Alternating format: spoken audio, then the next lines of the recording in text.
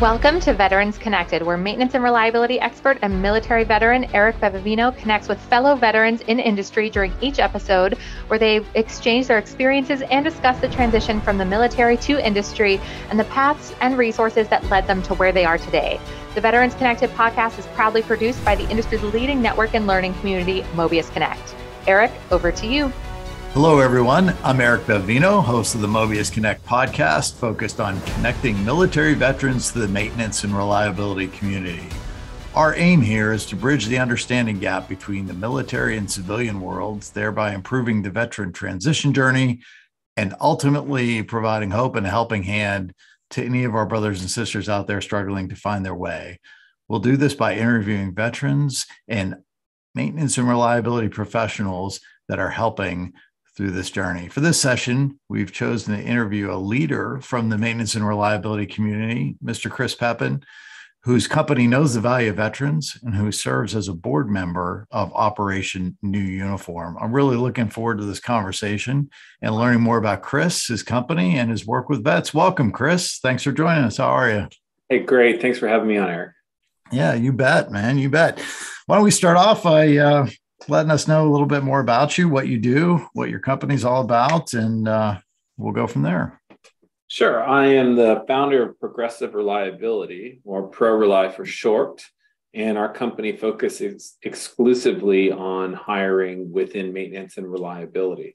So the maintenance and reliability disciplines within manufacturing talent, and that's either contract workforce, or we've actually got a lot of high-level management executives that we do hiring for as well. Oh, very interesting. So my stint in maintenance and reliability consulting, I worked with a company called Management Resources Group, and this goes back about 12 years before I got back into lubricants with Valvoline. But we had consultants, we had project managers, we had field engineers that were walking down equipment and stuff like that. Is that the type of people you're working with, or that you recruit and train and have part of your program? We can. There's a lot of really great independent consulting organizations out there. There's a lot of great small teams. That segment is actually, frankly, really well covered. So there's I gotcha. Doing a lot in the consulting space. So around a project or something of that nature, we've actually got some partners that we come across that business and we refer to the very best that we know, because for us, it's more a matter of managing the talent shortage and the talent gaps that go on. So, as we mentioned, everybody knows the direct hire model. It's, the uglier word is headhunting. That's kind of one way of looking at what we do. We kind of have more of a farming than a headhunting approach. We know where all the great folks are and what they're looking for the right opportunity. And when it comes along, we want to introduce people to where they need to go next for their career, as opposed to going around and poaching and pinching and all those other things, which really don't add a lot of value over the grand scheme of things. And then the other point, when we do mention contract, is so imagine somebody who, the big talent migration is an issue. So people talk about, hey, folks are leaving, they're, exiting the market, the silver wave. It's got a million different names for it. But ultimately, so there's some great people out there that have a ton of knowledge that no longer fit the constraints of the 50, 60-hour work week for one site. We've got guys that we work with who will go on and work a project for us for 3 months where they need a CMRP certified reliability engineer, but they don't have, our client won't have room for the extra headcount. Or really what we're doing a lot of work on is maintenance debt. So, hey, we need 6, 8 really great troubleshooters, craftspeople for the next 6 months to get caught up on this project. Or, hey, we want somebody who's really great with lubrication because we don't have it in-house. We have somebody, but we want to get them stood up. So can you bring us somebody for 6 months to work hand in hand to get this project completed and to make sure the knowledge transfer goes on into the organization? So it's really different than the typical codependency consulting cycle of let's get in and then we'll sell you more consulting, but then your people don't learn anything because they don't like, and that sort of thing. That doesn't really match our philosophy of leaving our clients better than we found them. So that's where we kind of take more of a staff augmentation approach. How can we add some people in? And frankly, There's other instances where we have it in our contract where if our clients are really, really happy with the person they're working with, they're allowed to hire them away from us. So we don't have contractors as such where, hey, if it's better for you to work directly, you love this company, that's okay too. So it's kind of an interesting place where we're not talking about temps per se. Like we don't do the temp work because that's really very entry level stuff. It's this middle ground that isn't really being well served that we try to cover. Interesting. And when you say temp work, I think of, general administrative stuff that's right. Perhaps less specialized, though, maybe I'm unfamiliar with some aspects of it. You're really talking about folks that understand the core principles of maintenance and reliability come in. They don't need to be taught, exactly. And I see a little bit better now as how veterans can fit into this, because if you've listened to some of the prior podcasts, I mean, the recurring themes are the training that you get in the military, whether it's the Army, the Navy, Air Force, Marines, Coast Guard.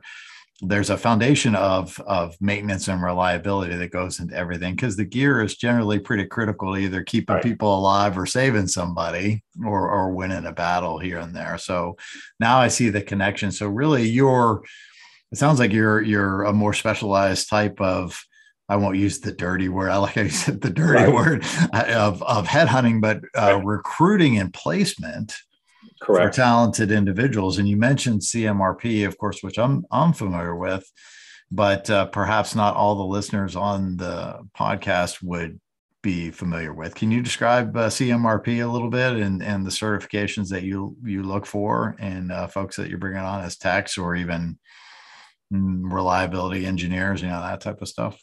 Well, within the reliability engineering world, there's a nonprofit known as SMRP, the Society of Maintenance and Reliability Professionals, and they have a CMRP as well as a CMRT certification. So that's kind of one of the comments. So we're a industry partner with SMRP, and our head of sales is actually CMRP certified. So we have, it's just shows a lot of specialized knowledge. It's not an easy test you can take. You have to have several years of experience. And that is just, that just speaks kind of towards the niche specialization. Everything we do comes under that umbrella, though, of reliability, even when it comes into providing maintenance personnel. So, for instance, today, I actually had two different clients who are both looking for maintenance managers. It's not directly a reliability engineer, but the head of reliability at one client wanted to bring on a new maintenance manager because he's got to cover that desk until they get the right person in. So that's the type of work that we run into on a daily basis. And then, of course, there will be a site that, hey, we need 6-7 people to get this stood up until we can get the right fit. And that's where we've gone to that contract model for fulfilling the really, really tough to do hourly roles. And the reason is we have more control of our people and ensuring quality and ensuring we have everything we need because of the way that works. So I won't bore your audience with any more complication on the niche. But needless to say, when it comes to finding really great manufacturing talent, you can give us a call and we'll find a way to diagnose. And if we can't serve it, we are happy to refer you to a partner who can. Fantastic. And I think, is it smrp.org? It is. The website for folks who are interested in it. Okay. Very good. Very good. And Chris, you certainly have a company with a website there too, the Progressive Reliability. Yeah. You can go to progressivereliability.com, or if you don't feel like typing that many letters, you can do PRORELI.com, which is also our email address. I found at progressivereliability.com to be a lot to ask for people when they're shooting us emails. So went ahead and found a shorter name. Believe me, I understand. rebevavino@valvoline.com doesn't necessarily, if you type it 1,000 times a day, it becomes easy, but not a lot of vowels too. A lot of E's and V's, and you know how it goes. But that's part of my heritage, but that's okay. So how did you get to this place, Chris? I mean, what's your background? I mean, what brought you to what you're doing today? So oddly enough, you mentioned the word entrepreneur, and that's what I did my undergraduate studies in at Florida State, of all places. So it was a very highly social education. Nice. Yeah, that was really what networking, right? Yeah, network specialist there for 4-year degree that I did in 5. But from there, I went into an apprenticeship in sales. So it wasn't necessarily about, hey, hobnobbing and rubbing elbows. There's some real technical aspects to the underpinnings of my education there. And it wasn't that I wanted to be necessarily a salesperson my whole life, but I always wanted to build a business. And there's really 2 routes, sales or finance. I wanted to start off in sales and then have been able to acquire the financial skills over time.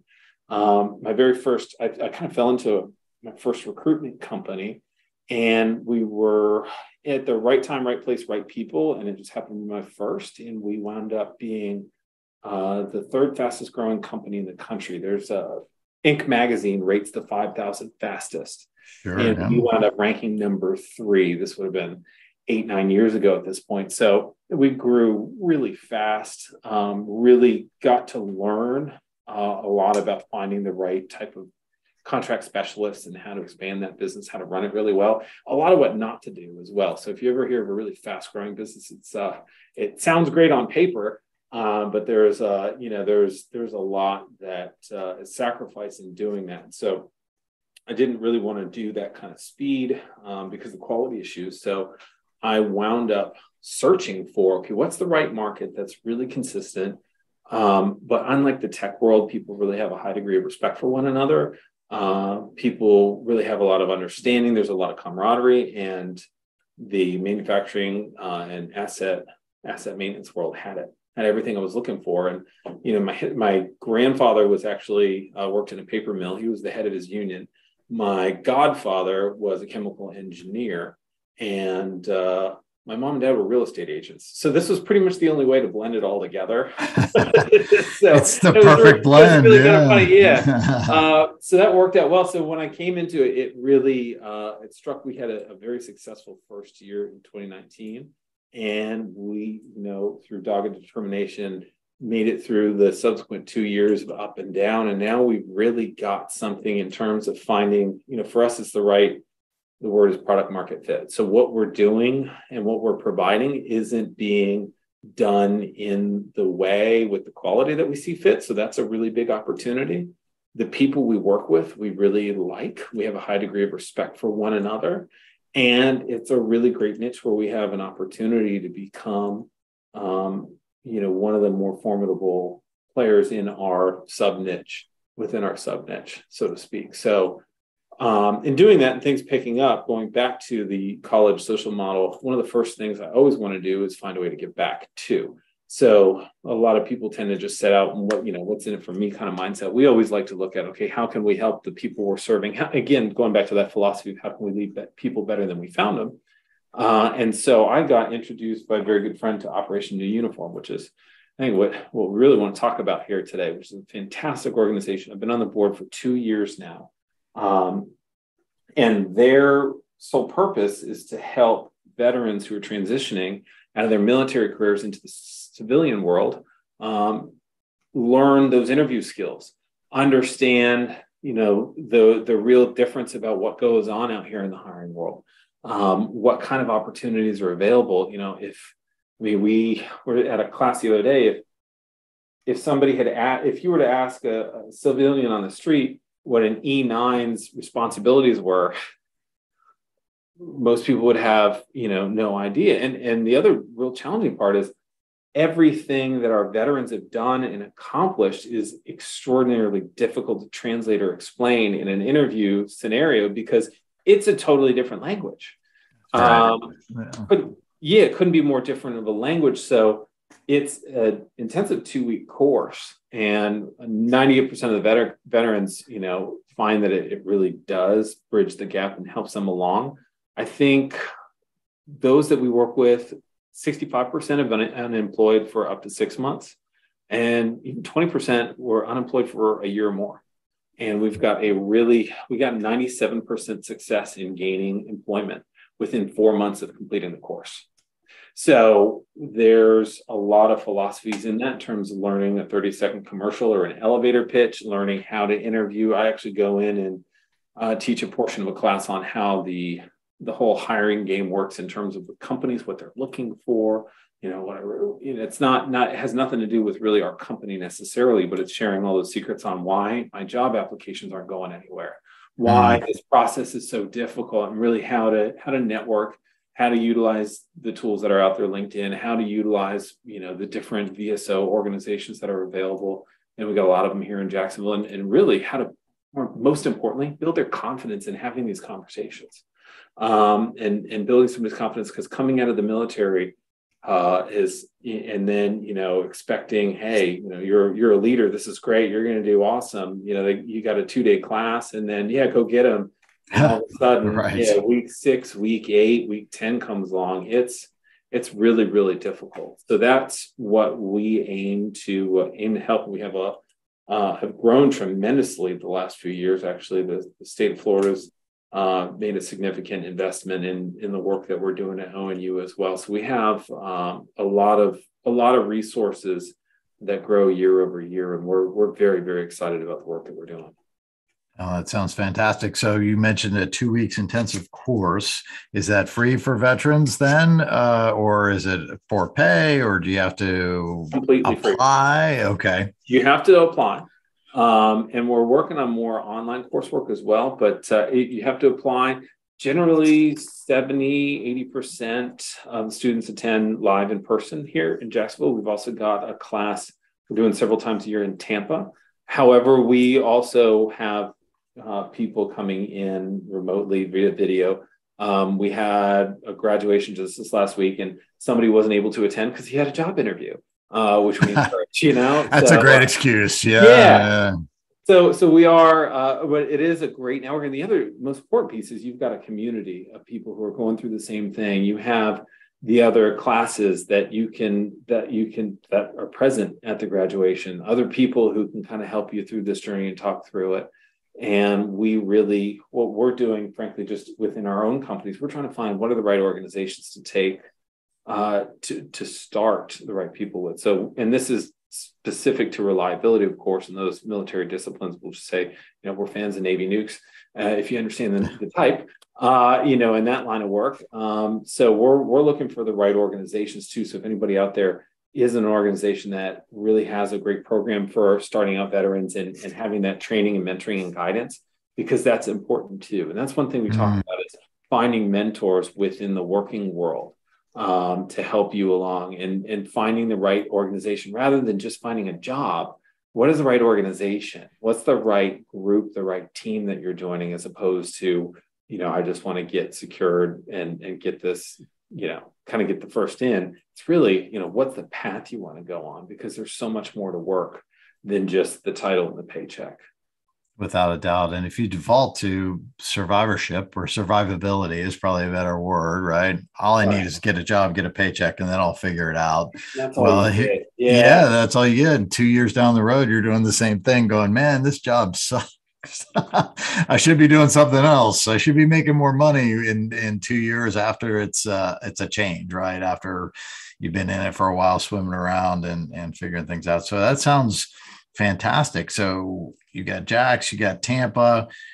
Just out of curiosity, I haven't been to Jacksonville in a while. Is the naval station in Jacksonville still up and running, or is it has it been closed since then? Which one? Because we have two. We have NAS Jackson. We have Mayport Naval Station as well. So so the airfield. Yep, gotcha. Yeah. Quite vibrant. Still yes, good. Oh, good. Oh, yeah. Good. So you're right in the heart of a Navy town there, and that's good. We've had some Navy folks on here, and I think the theme, like you said, well, we like Navy nukes. It's just a matter of getting somebody out there. You might get somebody say like, we like Army NCOs because they're or Marines because they're focused on the mission and all that type of stuff. But and that's to say, when I say we, this is my company within reliability. Operation New Uniform serves every branch of the armed services, and we've actually started doing classes for military spouses, because there is so much weight that goes on the spouses in terms of finding remote work, the right kind of work for that kind of lifestyle. We want to help the whole family. So yeah, there's a spouse support program that we've started, and I believe we've graduated our first class as well. Fantastic. We spoke about long emails and web addresses a little bit ago here in the earlier part, but operationnewuniform.org, or is it ONF or what? It's onuvets.org. Oh, yeah, that makes sense. Yeah, onuvets.org. Fantastic. We can include that in the show notes as well. Are there any plans to expand to other areas of the country, or is it sort of like what's the skinny on growth for Operation New Uniform? Well, so we're a very transparent organization. We are a very financially disciplined organization. So we found keeping our on-site classes at home saves a tremendous amount of expense so we can impact more veterans. So we're moving to what we can do more online and how we're able to serve those online classes and kind of start creating the curriculums to share. I mean, ultimately, the goal of any organization like this is to serve as many people as possible in an impactful way. Yeah, without a doubt, you get a larger opportunity for people to join from their house or wherever they happen to be on vacation or whatever, as well as instructors, professors, teachers coming in remotely. You get to much broader segment of the population. I think that's a great idea. So if folks want to get in contact with Operation New Uniform or yourself, what's the best way to go about that? So onuvets.org is a great way to get learn about the organization. And again, you'll also see the research in terms of you can find our reports and find out, again, the ethics of the organization is something that's really important to myself. And I think to anybody being involved in this. You can find me on LinkedIn. Really, that's kind of the best. That's a great way to get routed to the right folks. So I know my name's here, Chris Pepin. Look me up at ProRely, and I'm happy to route anybody in the right direction if it should help as well. Well, fantastic. I think a conversation with you or somebody on your staff is a great place to start. Sounds like you could lead people along the right path, whether it's straight into a job that you already know about, right, or getting them better equipped to succeed in an interview, understand what's life is like beyond the transition phase, and help people get into the right job. Sounds like you got a lot of good things going on, Chris. Yeah, we start working with people as early as 3 to 6 months before they're due. So we're happy to do so, and just from a company side, we also support another organization here in town called Canines for Warriors. So this is just Jacksonville is a very veteran service organization rich environment. So that's just to say there's a lot of options here, and there's a lot of help out there for those that are looking. We've also got another one called the Wounded Warrior Project. I'm sure everybody's heard of. So they're actually my first staffing company got their office gobbled up by Wounded Warrior. Is that right? Yeah, they bought us out of our lease. We had to move because they're just they're a phenomenal group with quite a trajectory as well. We didn't mind. So we got a little more square footage. But maybe not as prestigious as them. They got a really good spot. I'll tell you that. So that's what we've got. And again, we're just happy to support this world in whatever way we can, and make sure we leave all of our neighbors better than we found them. I appreciate that. It's very heartening for me to talk to a guy like you, to hear about things that are going on like this, whether it be Florida or anywhere else in the country. I mean, supporting our veterans, supporting each other in a kind way, and trying to help people out. I think the world needs more of that, and certainly the U.S. could do with more patriotic souls such as yourself. So I want to be respectful of your time, and I know we had a little bit of time carved out here, but is there anything we haven't talked about so far that you wanted to make sure to get memorialized on digital here for the folks listening?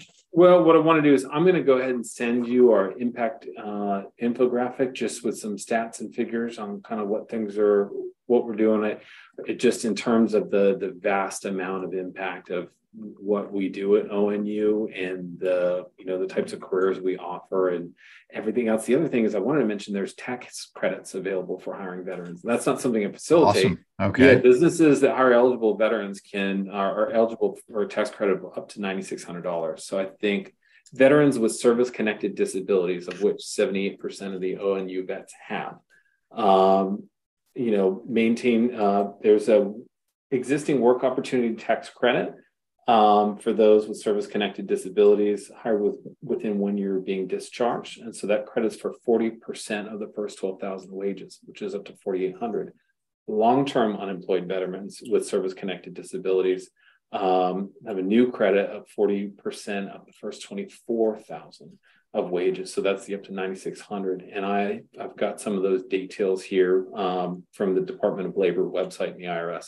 I'm not a tax professional and don't pretend to be one on podcasts. So I'll definitely want to make sure that those organizations looking to hire veterans and looking to get the best folks available, there are programs that we're happy to make sure that you've got the knowledge and you're empowered within your own organization so that you can, we can work together as a team. And frankly, look, none of us would be able to run the businesses we do if we didn't have the veterans behind us, ensuring the safety of these channels and ensuring the safety of our economic presence within the world. So we are extremely grateful, and I'm just happy to have been able to share this today. Beautiful, beautiful. Thank you so much, Chris. I appreciate it. And just out of curiosity, on one of the other podcasts, we talked about the SkillBridge program. Are you guys working at all within that, or is that something that is sort of an adjacency to what you guys, are you familiar with SkillBridge? I'm not. Okay. Admittedly, yeah, I'm learning as I go day by day. So that's another program to add to my notepad here.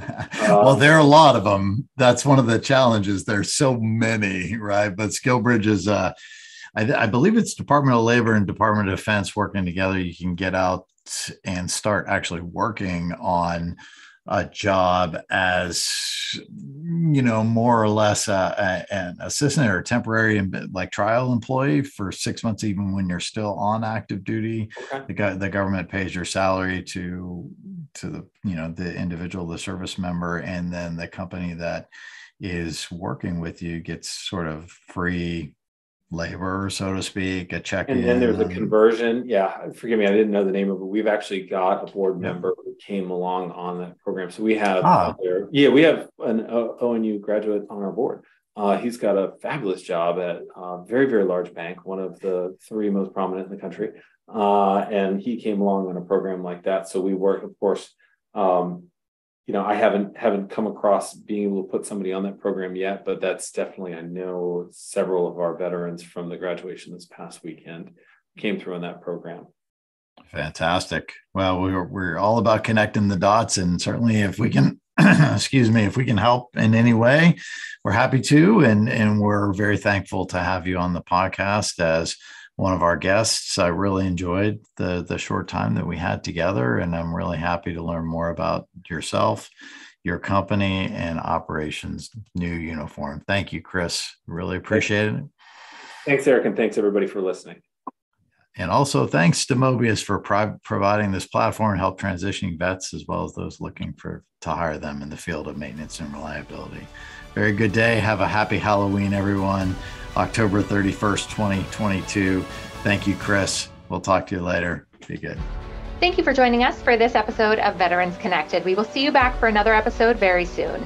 In between, we hope to see you in the Veterans Connected community group, where you can meet Eric and fellow podcast guests and share with other industry veterans at MobiusConnect.com. And we hope to see you there.